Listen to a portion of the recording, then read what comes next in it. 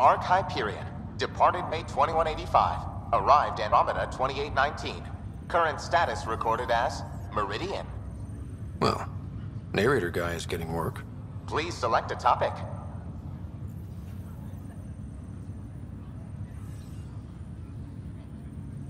Arc Hyperion has been declared a monument to those who lost their lives in service of the Initiative. Special mention, Captain Nozomi Dunn. Her bravery ensured the viability of humanity in Andromeda. Her remains were committed to the stars.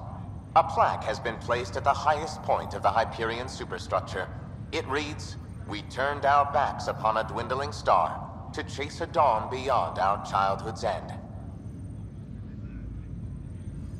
The Hyperion was shepherded to its resting place by a coalition of allies who stood as one against the Ket Archon.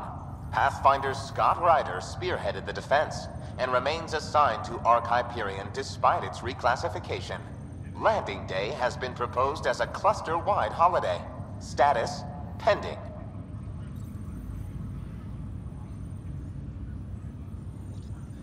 While decommissioned as a vessel, the superstructure silhouette of Arc Hyperion will be maintained in perpetuity. All internal structures are being adapted for sleeper deployment and future industrial and residential development. These internal structures have been designated as Port Meridian. The transformation of Arc Hyperion into Port Meridian continues both above and below the surface. This includes the planned integration of Initiative and Remnant technologies, pending further research. Port Meridian is currently powered by repurposed Tantalus drive cores, which require the frequent discharge of static energy. This causes a unique visual phenomena during Meridian's night cycle that has been dubbed Aurora Meridiani.